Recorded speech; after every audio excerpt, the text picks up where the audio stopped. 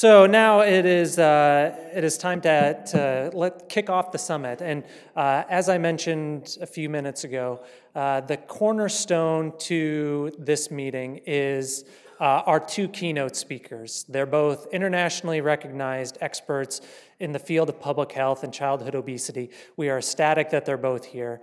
It's been great to spend time with them over the past day and communicating with them up to this summit. And not only are they brilliant, but they are incredibly kind and generous people, and you can't say that a lot about that many people. And so thank you to both of our keynote speakers. Our keynote speaker for today is Dr. Jim Sallis, and excuse me while I pull out my notes because he's got a long CV. Jim Sallis is a distinguished professor emeritus of family medicine and public health at the University of California, San Diego. He's a professional fellow at the Australian Catholic University in Melbourne, Australia. He recently was awarded the Elizabeth Fries Health Education Award by the Centers for Disease Control and Prevention Foundation, and this is to really recognize him for a career of doing pioneering work in the area of the socio-ecological environment and health. He was the director of the Acting Living Research Program at the Robert Wood Foundation. He created the award-winning Sports, Play, and Active Recreation for Kids. You probably know it as SPARK. SPARK has led to increased physical activity of more than 1.5 million kids at schools across the country. He has launched the IPEN, International Physical Activity Environment Network. That's in approximately 20 countries, and he is the author of more than 700 scholarly articles. His one metric that academics use to gauge productivity is this thing called an H-index, and he's got the highest that I've ever seen for a researcher. And so it is my privilege to welcome Dr. Jim Sallis for our keynote presentation. Thanks, Robin. Appreciate that. And when you get a standing ovation at the beginning, maybe you're better off just sitting down and leaving it at that. We'll leave well enough alone. So I thank Robin for inviting me and organizing this, and for adopting standing ovations, which we call active applause. So and we invite everybody to take that and use that in your own meetings. I'm going to talk about ecological approaches to promoting active living and preventing childhood obesity. You'll get other information today on healthy eating, so I'm not going to emphasize that too much. Let's just get going here. Disclosures. Some places want you to do this Spark programs, and I've had a tiny amount of money from this architecture firm, not nearly enough. So what I'm going to do today is I'm not going to talk about the problem. Figure you're here, you're already committed to working on childhood obesity. I'm not going to tell you that it's bad. The captain gave you a little bit of information about that. But I'm going to start with ecological models, or how we think about solutions to this problem. And then go over a tip of the iceberg of evidence about what kinds of environments promote low activity and then higher activity. Evidence of the environment roles in youth obesity. I've got some new data to share with you. I want to talk very briefly about environmental disparities. Because some people don't have as many opportunities, especially for activity, as others. So I want to touch on that and encourage you to work on that, maybe even more than you're doing now. One point I want to make that I'll alert you to is that should be obvious by now, people working in the field, there's no single solution to childhood obesity or getting kids active. We have to do a combination of things. So I want to show you some evidence that really confirms that. And then I want to leave some time for discussion and think about together, how can we use this evidence to be more effective in preventing childhood obesity? I'm a researcher, that's what I've been all my career, but my hope is that I can be part of research that makes a difference, that leads to some actionable solutions. So, let's talk about action at the end. Okay, just one illustration here. This is globally. Based on self-reports, more than 80% of adolescents do not meet physical activity guidelines, which is an hour or more a day. 80% don't meet these guidelines, even by self-report. And the U.S., there's plenty of kids in the U.S. That don't meet these guidelines. And just to put our situation in perspective, there's about 10 countries that used accelerometers to objectively measure physical activity in adolescents, and most of them are European countries, with Brazil and a couple of others there, and only in these countries can we compare how active kids are in one country versus another. And I circled the lowest number here, which happens to be in the United States. And the average here was about 45 minutes, which is clearly less than 60 minutes. And you can compare that to the highest country, which is here, 84 minutes in Norway. So according to these results, Norwegian adolescents are getting almost double the amount of physical activity that our adolescents are here in the US. So that's just to put our problem here in perspective. We're not only doing poorly with getting kids active, we're doing among the worst in the world, according to the evidence that we have. So this is kind of a very simple model of what's going on. And I like to start from the right. So what's causing sickness, death, and healthcare cost? Well, it's obesity, diabetes, heart disease, cancers, chronic diseases. We're talking about obesity today.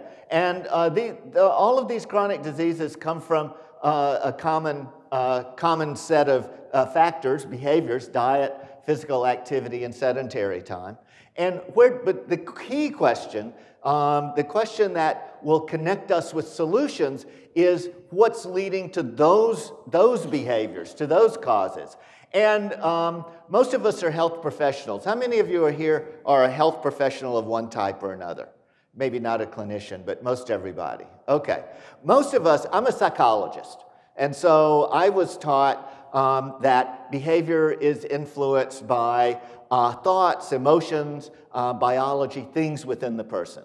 In medical school and nursing school, it's all about the body, what's inside the body. And so we focus on genes, biology, and psychology. And most of us were never taught, well, what's going on outside the body? What's going on in the world that might influence health? I consider that a big hole, gap, and flaw in my education. And I consider it a similar flaw in medical education, because we're only thinking about what's inside. So we start thinking about what's outside, and the environments, the policies, and what's happening in society. And that's what I'm going to be focusing on today. I think of this as remedial work. And I'm going to hopefully convince you that what's going on in environments and policies in society makes a difference and is something that things that we need to work on. Okay. And so there are actually practical policy reasons to do environment and policy research, which we haven't actually been doing for too long. Because the National Academy of Medicine, the CDC, the Surgeon General, the Heart Association, the World Health Organization, the National Physical Activity Plan, and many, many other groups recommend policy changes and environmental changes as essential for improving activity, diet, and obesity. And there are policy initiatives with the intent to change physical activity and obesity occurring in governments, school districts, and industry. And many of you represent those actions. When the concern about childhood obesity really came to national prominence about the turn of the millennium, we didn't have any, hardly any research on any of these things. And so evidence is needed for, as the basis for this work, and I've certainly been working on this kind of evidence for 20 years or more, and the good news I'm going to bring you is we have lots of evidence that we can act on now, and that's where I want to start now. So here are 2 United States postage stamps that, to me, are unfortunately celebrating policies and environments that are now killing a lot of Americans. And so, from a physical activity point of view, these 2 stamps are a recipe for how we can eliminate active transportation, or eliminate, or almost eliminate, walking or biking to get from place to place. So, so that's active transportation. That's one of the domains of physical activity. So how do we do it? How do we do this? Well, the first thing we did is we enact zoning laws that, that separate the uses of land. So we put houses here, the residential subdivisions, that look nice from the air. And we put businesses and shops somewhere else, and then we put office parks somewhere else, and then we put schools somewhere else. So when you separate all the places that you might want to go, it means that you can't walk to and from those places. We drive, and we do that. And so to make sure, so that's one of the recipes, make things too far to walk or too far to bike. And then in case some places are close enough to walk and bike, you want to create a transportation system that creates further barriers to walking and biking. And just of course, the epitome of our transportation system are these highway, freeway, expressway systems that we've spent really billions and trillions of dollars building. And you might not be familiar with the goal of transportation policy in the United States. It's very, very simple. The goal of transportation in the United States can be stated as move as many cars as fast as possible.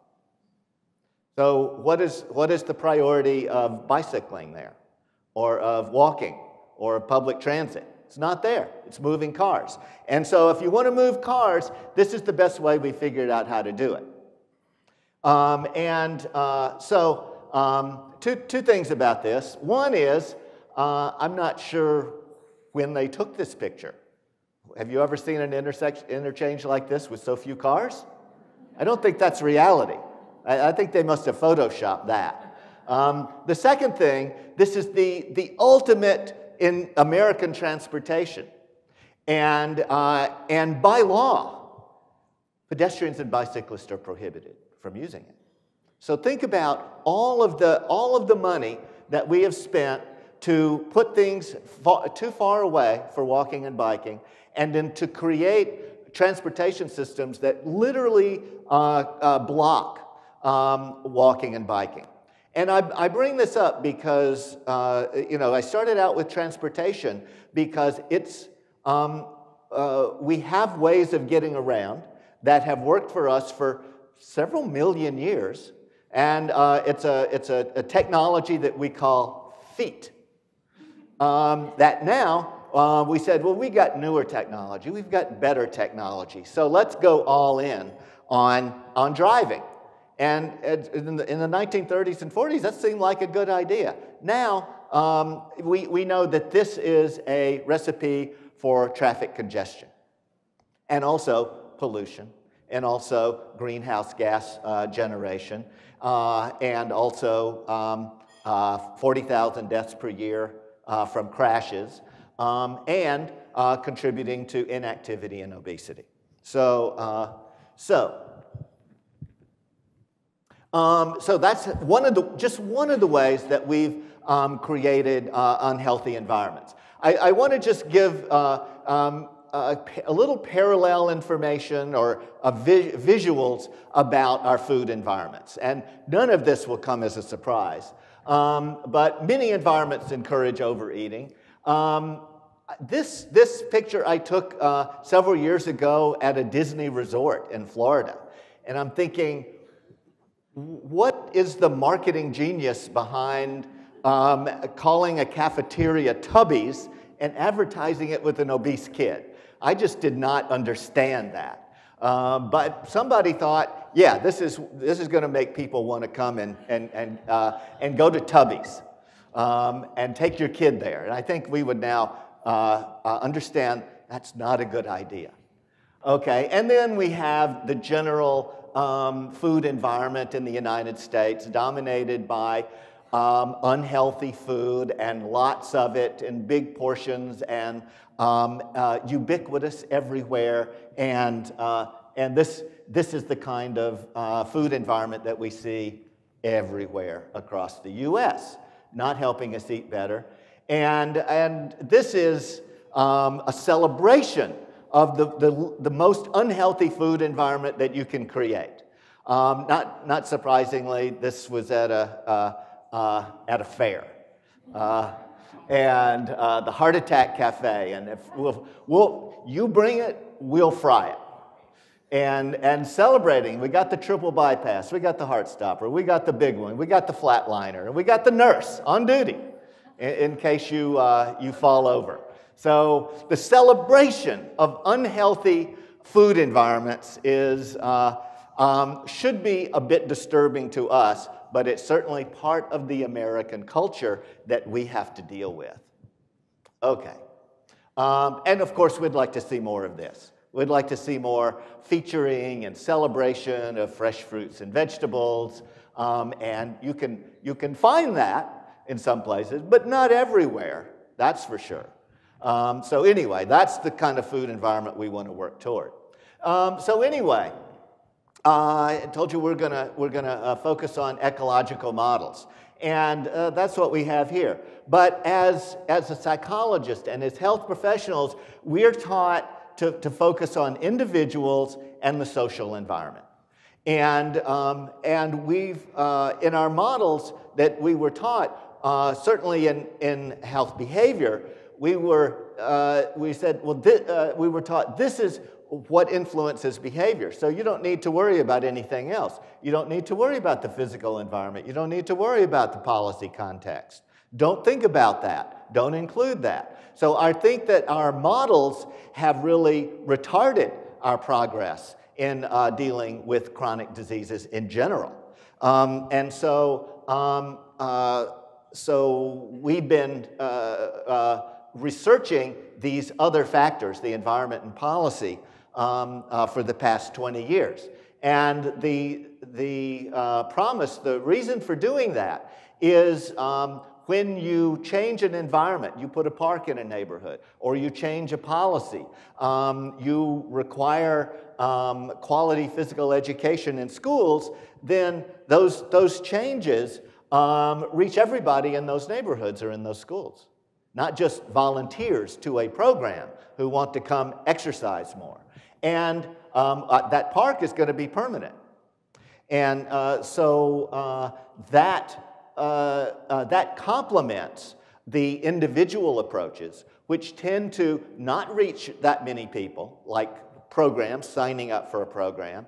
And the people that participate in those programs can change and do change, but usually those changes are modest.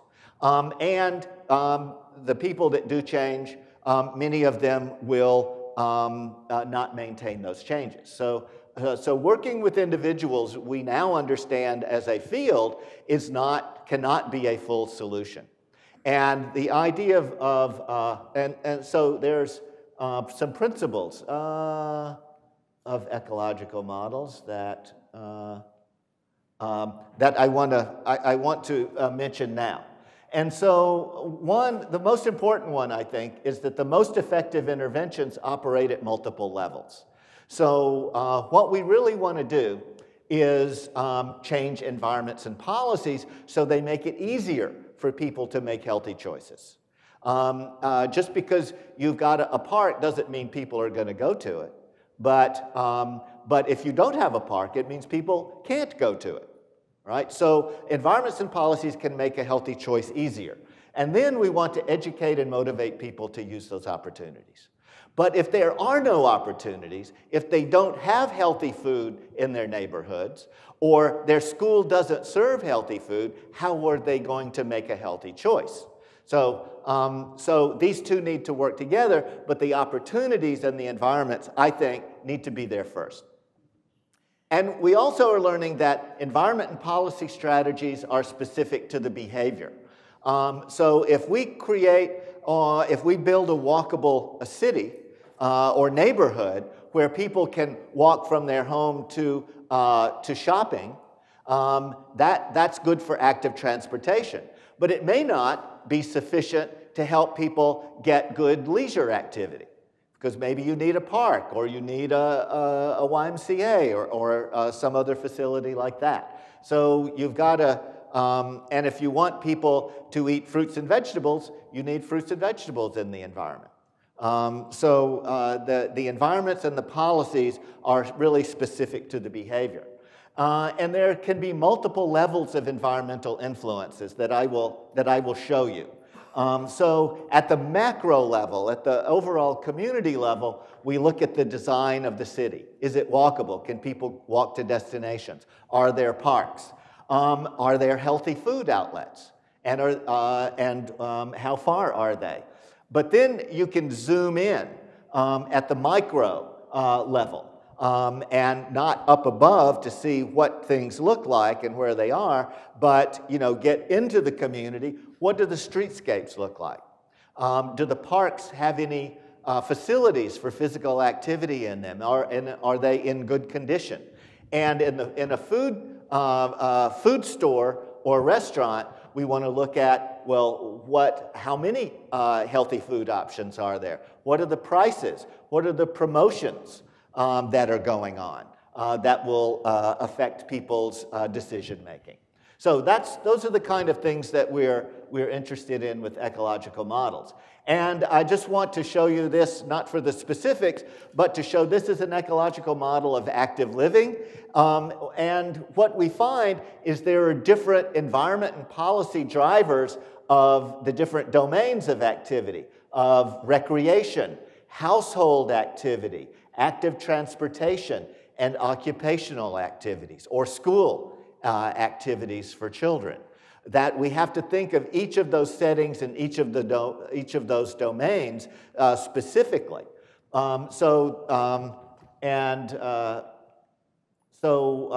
This is just an idea, a sample of active recreation. We look at the neighborhood. Are there pedestrian and bicycle facilities? What about the aesthetics? We actually find that the aesthetics matter for people doing leisure activity. And what about traffic safety? And let's look at recreation environments. Is there activity equipment in the home? Are there parks and trails? Are there private recreation facilities? Are there sports? And then policies, we can look at healthcare policies. Are healthcare providers promoting, encouraging leisure activity? Zoning codes that affect, and development recreations that affect the pedestrian facilities, the aesthetics, the transportation investments, and the public recreation investments. There's a lot of potential, and just fixing one of those things is probably not going to be enough. We need to create a really supportive environment. Here is a similar ecological framework for influences on eating behavior. So we've got individual factors that tend to be common across behaviors, social environments, for example, family, friends, and peers, a lot of physical environments, the food at home, work sites, school, childcare, restaurants, supermarkets, and then the macro level, cultural norms and values, the food and beverage industry, huge influence, agricultural policies. So these are the range of things, and I'm sure many of you are working on some and perhaps all of these things. But I just wanted to give you an overview. If we want to create a healthier environment for children's food and physical activity, we need to be thinking about all of those things. And here's an illustration. When we only intervene with individuals, we're basically in a hostile environment where healthy food is hard to find, and it's unsafe to be active in a lot of places. You have to be really strong and determined to pursue healthy behavior. And if we're only working with individuals, we're trying to get them strong and to take individual responsibility in the face of many community barriers. The alternative is to make the barriers less, to lower the barriers, to make a healthier environment, healthier community, and then it's easier for the individual to make those healthy behaviors. Okay, so now a little bit of evidence. And this is going to focus really on physical activity. And I'm going to start at the macro level. And what I'm going to show you here is cities can be designed to move people or to move cars. So we're looking at the cities from above. And so everybody knows what this is, right? New York City. Most walkable neighborhood in America. The least obese neighborhood in America. And it's got leisure activity with the beautiful Central Park. It's a walkable neighborhood. What does that mean? It means that it's mixed use. There are residences and stores and offices and schools scattered everywhere. You have many options that you can walk to. You never know what you're going to find. The streets are connected, the famous New York City grid of streets and avenues. So you can walk any different direction. You have many ways that you can go. And of course, it's very dense. All right, so that supports shopping near where people live. There's enough people living there that can walk there to keep shops open. So that's one way. And all cities were built like this up until the early 20th century. Before cars, all cities had to be walkable because that was your only option, unless it was a horse or a bicycle. But now we have other things that we can do. We can create a city for cars. And you can see, look at this. I mean, what's front and center here is this big expressway.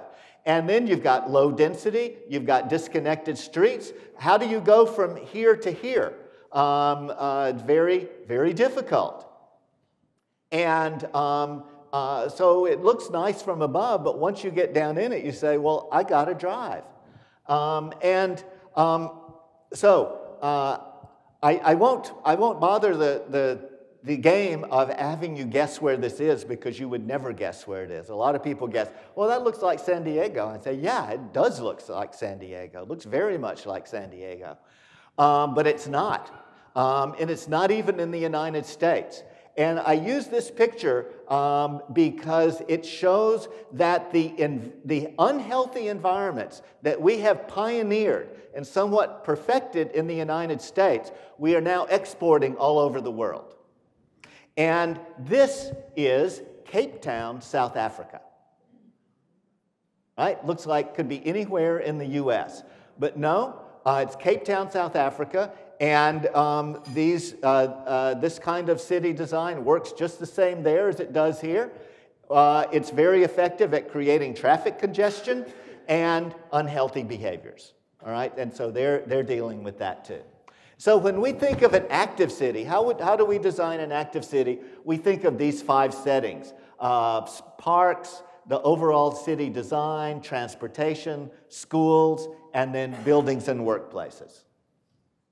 But so we know now, we have evidence that all of the design of all of these places affects health, and I'll show you a little bit of evidence.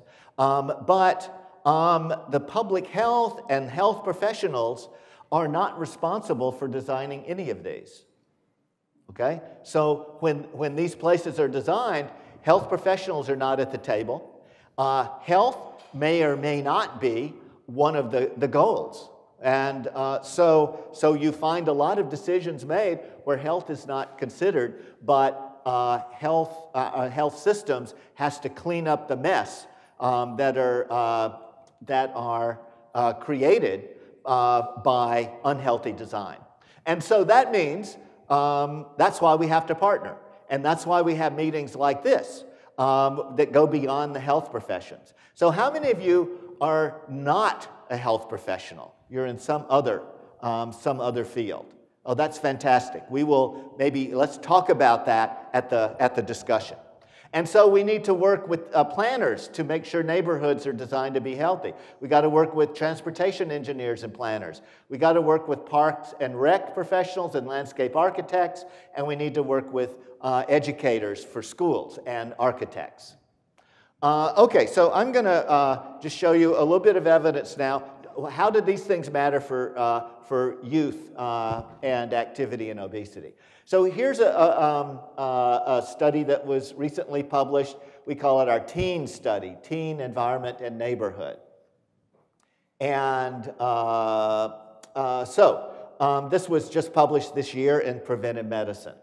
And so we recruited adolescents aged 12 to 16 from 4 types of neighborhoods. We had high walkable and low walkable neighborhoods, and within those we had high income and low income, because we were interested in examining the environmental disparities. So that created a 2-by-2 table, or 4 types of neighborhoods. We recruited them by phone and mail. We had a little over 900 of these adolescents and their parents involved in the study. And I'm just going to go right to the results. This is accelerometer physical activity, moderate to vigorous physical activity minutes per day by the 4 types of neighborhoods. And the green is the high walkable, and you can see that for both low income and high income, kids were more active in the high walkable neighborhoods. And the difference is like 5 to 7 minutes a day. And this is exactly what we found in our study of adults, a similar study of adults. Oh, and I should say that these kids were recruited from Seattle and King County, Washington, and parts of Maryland, including Baltimore. Actually, 5 to 7 minutes objectively measured physical activity is pretty substantial because remember, it applies to everybody in the neighborhood, and it applies as long as they live in that neighborhood. Active transportation to school, you can see also higher, as we would expect in the high walkable neighborhoods. Minutes of watching screen time, basically screen time. This was, there was a walkability difference with the kids in the low walkable neighborhoods watching TV and screens more. It was also significant for income. So you can see that the lower income adolescents have more screen time, more sedentary time. I will say that BMI or obesity rates were not different by neighborhood in that study. Okay, but we can see, and so we now have data just from our own studies and of course many others that people have more total physical activity if they live in a walkable neighborhood, and that applies to older adults, to younger adults, to adolescents, and to children. So now, let me show you another study. This one's called NIC, Neighborhood Impact on Kids. This is a study of 6 to 10-year-olds and their parents in Seattle and King County, Washington, and San Diego. This study was led by Brian Sallis, who's in Seattle, and it's going to appear in Obesity pretty soon, I think later this summer. And we just learned that they're going to do a press release on this, so please take a look at that. And so the design of this one was a bit different. We selected kids from, again, 4 types of neighborhoods, but they were defined differently. So we looked at what we call high and low physical activity environment. So a good physical activity environment is walkable, and has a good park available. A low physical activity environment was not walkable and had no park. And then we looked at high and low nutrition environment. So a good nutrition environment would have a supermarket nearby and not too many fast food restaurants. A poor nutrition environment would have no supermarket and lots of fast food. And so we then created these 4 types of neighborhoods. And this study was a 2-year prospective study. We had almost 700 kids at the beginning and a little over 600 2 years later. And about 16% Hispanic, not too many African Americans, unfortunately, but 11% multiracial. Here are the baseline results. You see the same pattern for both percent overweight and percent obese. The highest percent overweight and obese was in the yellow. Poor for physical activity, poor for nutrition. The best or the least obesity was seen with a good physical activity environment, good nutrition environment. And you see that both are important. So it's a big difference between 19% obesity and 12% obesity. That's a big difference. So the paper that's going to be published now is looking at the 2-year changes. And so this is the 2-year changes in the shift from being shift to being not overweight. So this is from kids who were overweight or obese at the beginning and not overweight or obese. So in the best neighborhoods, 32% of the previous overweight or obese were no longer in that category over just 2 years. And so 11% improved if they were in the worst neighborhoods. And you see the ones in the middle there as well. So I think that's very encouraging. Just living in a health-promoting neighborhood can help kids overcome overweight and obesity. And the other one is these are kids who became overweight or obese. So they were a healthy weight at the beginning. And you see the lowest rate there is in the healthiest neighborhoods. And we would have probably expected the worst neighborhoods, to be higher, but we didn't quite see that. Okay? But the lowest, the least progression to overweight or obesity was in the healthiest neighborhoods. Okay. So that's the macro level. Let's look at the micro level. Let's go down to street level. Okay. Again, you can design for cars or you can design for people, and they look different. And so if you're designing for cars, this is a great design.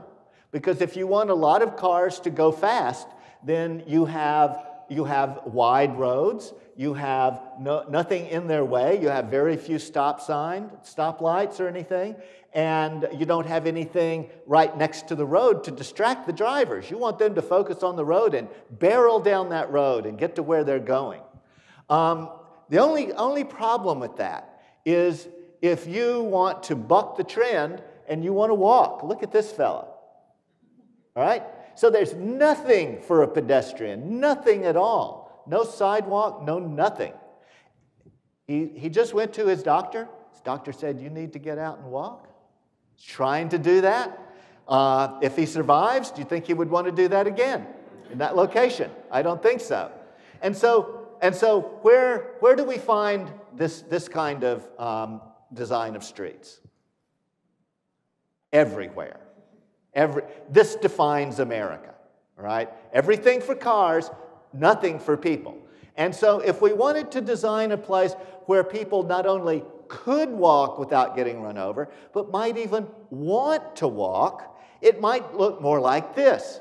Put yourself in this picture and think about how that would be to walk. Okay, you've got the streets are narrower, the cars are going to go slower, you've got nice sidewalks. And look at this. As a pedestrian up on top, what do you have to look at? Well, you can look at parking lots or cars. Really exciting. And here you've got just a line of one store after another. You never know what you're gonna see in the next second. It's much more interesting, better for your brain. And look at this. They went the extra mile to put in the trees to make the aesthetics nice, so you feel good walking there. So that's a whole different thing. So we developed a scale, an observational measure to actually quantify these differences, and we call this MAPS. And here's a summary of results. We started out with 120 items that we were looking at as we were walking down the street. So that's good for research, but it's too much for other people. So we cut that down to 15 items, which you see here. So we call this the MAPS Mini. And so here are the items. And then so then we have columns for children, adolescents, adults, and seniors. And where there's a box, it means there's a significant association or correlation between that MAPS item or scale and walking for transportation. And so, and the darker the box, the stronger the association. And so you can see that the ones that I put in red here, the items in red, are significant in 3 groups. So street lights was significant in 3 groups. Having benches, which is kind of interesting because you sit in benches. But if you have a bench, that means you're expecting people to walk to that bench. All right, so it's thinking about pedestrians. It's not something that you would put in for cars. You're thinking about people with benches. So a sidewalk, well, that's good. We like sidewalks. A buffer between, or a space between the sidewalk and the traffic. That could be a parked car or a planting strip. Curb cuts, which are very important for older adults, to have a ramp going down to the street. Also, mothers with strollers, they kind of like that. That's a good thing there. And so you see, where do we have the most significance is with adults and with children, not so much with adolescents.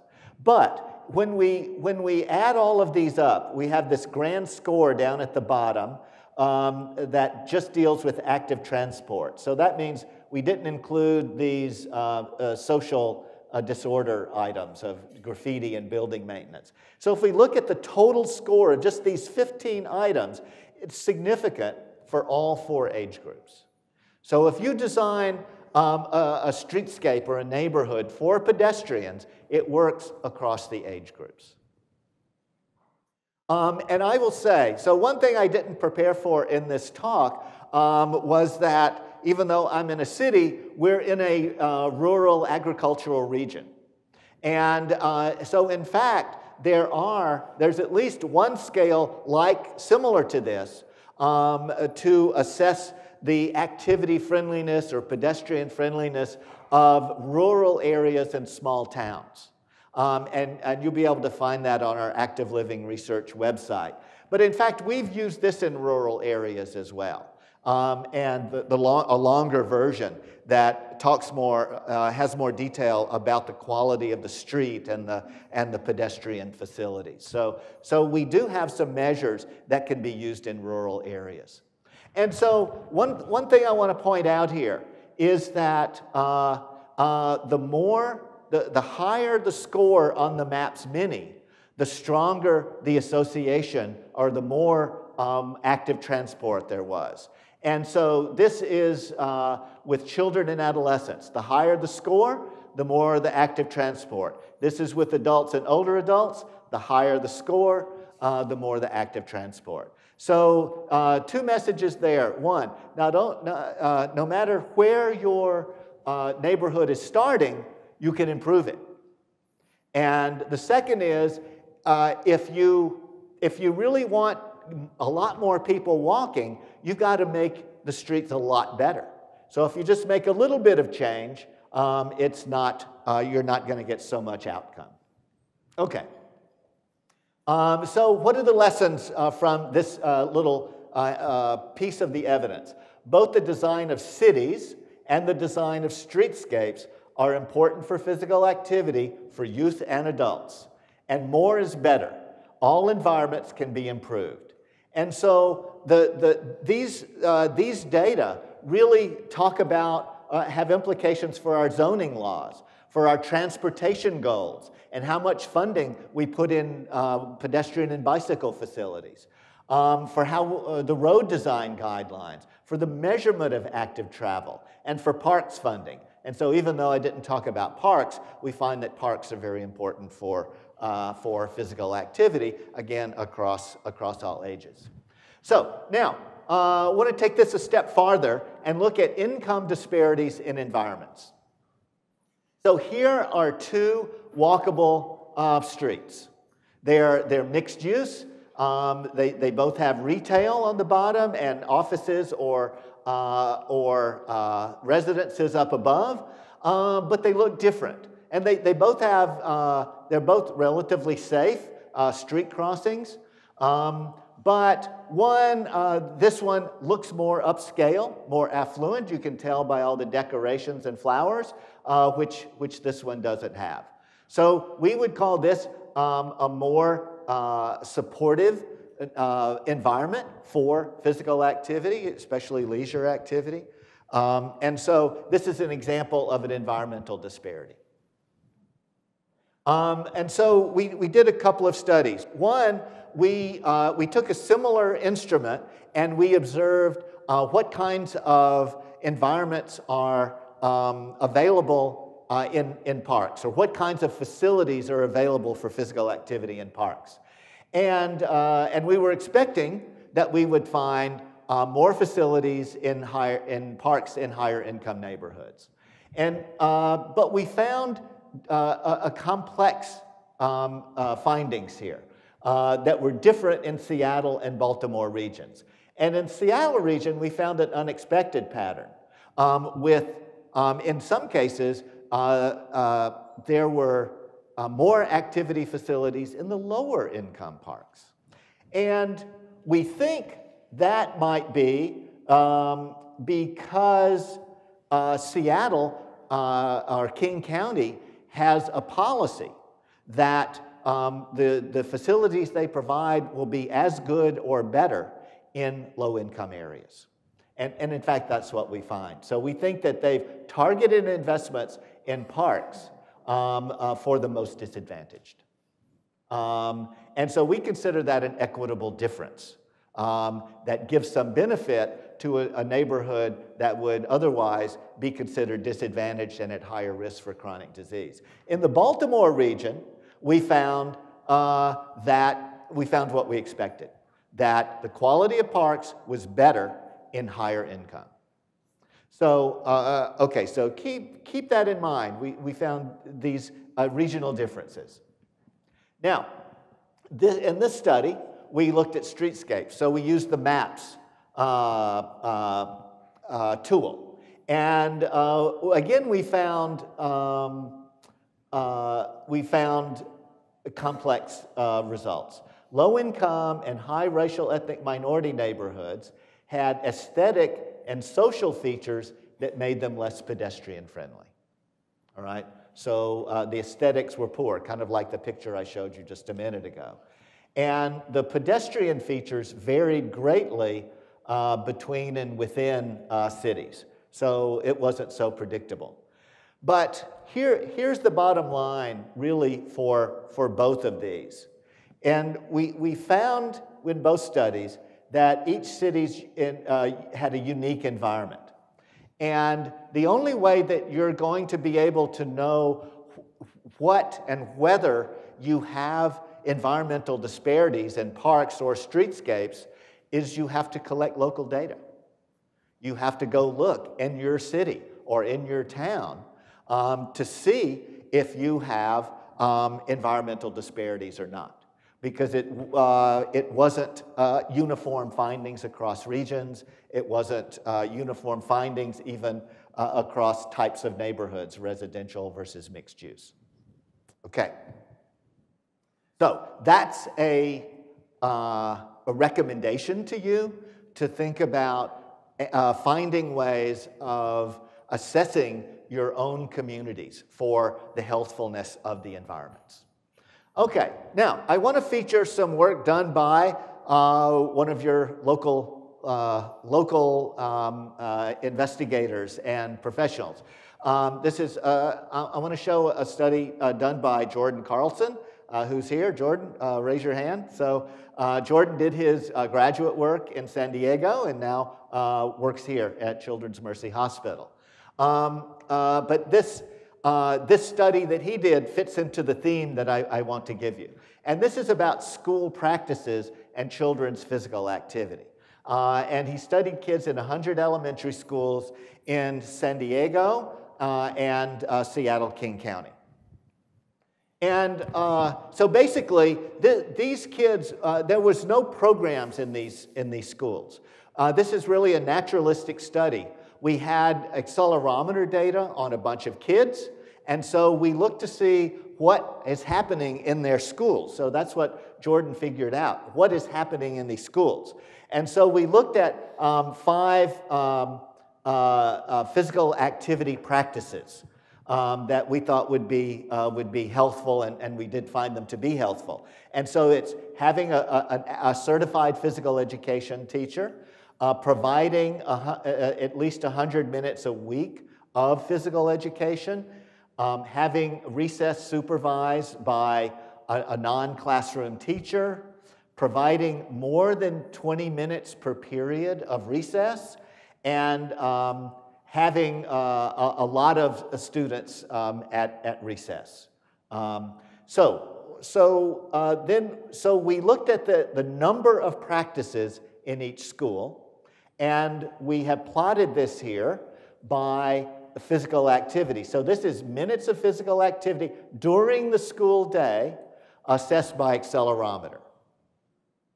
And so what you see is schools that had 0 of these physical activity promoting practices had 20 minutes, the kids did on average 20 minutes of physical activity during school. The CDC would recommend that schools should be providing 30 minutes a day of the 60 minutes total for the day. And so, but if the schools where they had 4 or 5 of these practices, the kids were doing 40 minutes a day, right? So well above the recommended 30 minutes. And again, this is not us going in and saying to the schools, you do these things. These are things that schools are already doing. So some of the schools are already doing those 4 or 5 practices. They're doing multiple things to help kids get active, and it's working. So this is an example of there's not one solution. PE alone, or recess alone, or activity breaks alone are not enough. So anyway, that's the lesson there. And skip this one. The last thing, just about the last thing I want to show you is a literature review that we did. And it's called The Strength of Obesity Prevention Interventions in Early Care and Education Settings. So now we're talking about preschoolers. And we reviewed 43 studies of obesity prevention, diet, and physical activity interventions, published over, recently, since the last review. And so we quantified their obesity prevention interventions. They got a better score if they were changing environments and policies. They got additional score if they involved parents. They got not much of a score, a lower score, if they did a lot of one-time events or educational programs. And this is what we found. So the overall strength of intervention, the more they focused on environment and policies, the intervention strength scores for diet and physical activity and combined interventions were correlated above 0.3 with obesity, basically, BMI or body fat. And then the strength of parent engagement, the more they engage parents, added to this correlation. So if they only did educational interventions, then this did not affect the obesity.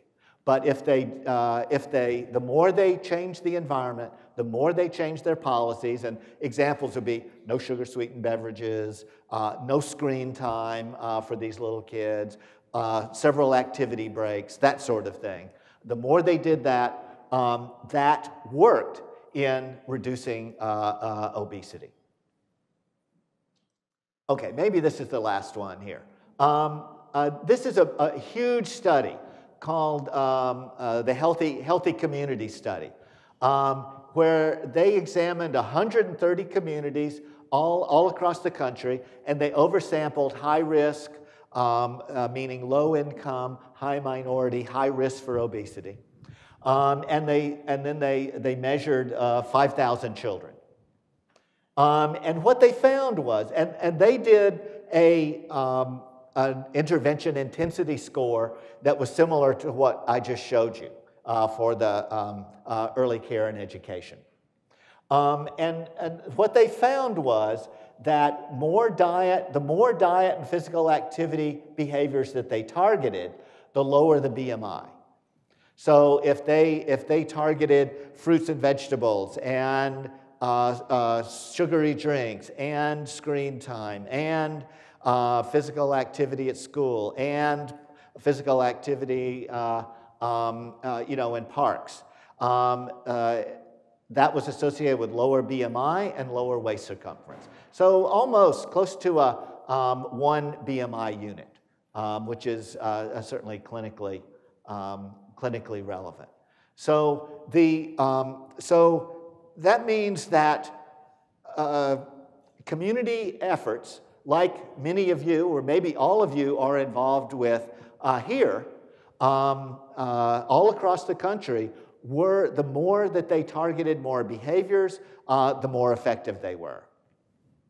Unfortunately, I've heard some presentations of additional data that they're in the process of publishing, and there's a caveat here and a warning, and in that those results were primarily seen in higher income and lower minority communities. So they didn't see really improvements in lower income communities or high minority communities. So while overall these interventions can be effective for the most at-risk populations, they don't appear to be effective. So this is, I think, some sobering findings that mean that we need to pay more attention to the disparities and targeting of interventions to the communities at highest risk. Okay, so now I'm gonna wind up, and I want to invite you to come to the activelivingresearch.org website. We have many resources for you. This is just a couple of examples of infographics. We also have research briefs that summarize research in non-technical language, and webinars and scientific articles and all of that sort of thing. So, okay, this is going to be the end of my presentation. Remember what you do now? Thank you.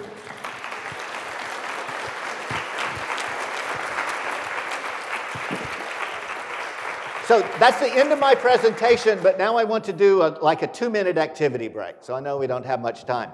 So I learned, so let's keep standing and walk if you can. So I'm going to give you the opportunity to move around just a little bit and do what's comfortable to you. So I learned from an African dance teacher that in Africa they make dances up about anything, okay, about their daily life. So I figure we're in the middle of, I'm going to call it corn country. So let's make a dance out of corn. How about that? Something you see every so often. So maybe the first thing we'll do, we'll say we've already plowed the fields. So we're going to plant some corn. So we're walking down the row, and let's plant some corn. Let's throw some out this way, throw some out that way. Behind the back. Toss it way down the field, a little baseball with both hands. We'll just throw that corn everywhere. We want it growing everywhere. All right, and so now we're gonna wait. We're gonna do some exercise, and now the corn's grown. So we gotta pick that corn, and we're gonna put it in a bag. No machines here. It's just us. So pick the corn, put it in the bag. Pick the corn, put it in the bag. Pick the corn, put it in the bag. Okay, and now we're going to take that big old sack, and we're bent over, and we're going to walk back to the house, and we're going to cook ourselves up some corn. Okay, so that's how we do a corn dance. Thank you very much.